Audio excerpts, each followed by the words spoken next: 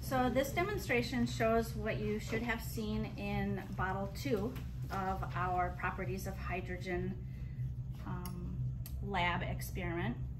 And there are 2 things that we're going to see. There are 3 things that we're going to see in this demonstration. The first is that hydrogen is combustible. If oxygen is present, it will ignite, all right? Secondly, when hydrogen is pure and there is not a lot of oxygen present, it will burn in a gentle way, all right? So if the hydrogen is not mixed with air or oxygen, it will burn very gently. And the third thing that we're going to notice is that hydrogen will not support combustion. We're going to light this stick on fire, which is combusting, and we're going to put it into the pure hydrogen, which in this jar is going to be up here.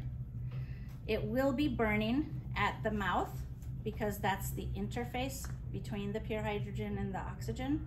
But when I put that burning stick, that stick that's combusting, into the pure hydrogen, it will extinguish that flame, showing that pure hydrogen will not support combustion.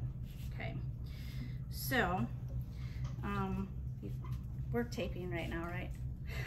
Okay, I'm going to light the stick on fire, and if you could zoom in on this at all, that would be probably helpful.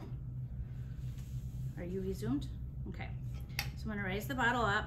It's going to ignite. I'm going to put the burning stick in there. It went out. I can probably reignite this stick and make it go out again in that pure hydrogen. But you can see that there was an initial little pop, but it remained burning quite gently, okay? So it was only burning at that oxygen, the air interface, okay? So hydrogen is combustible. We saw it light.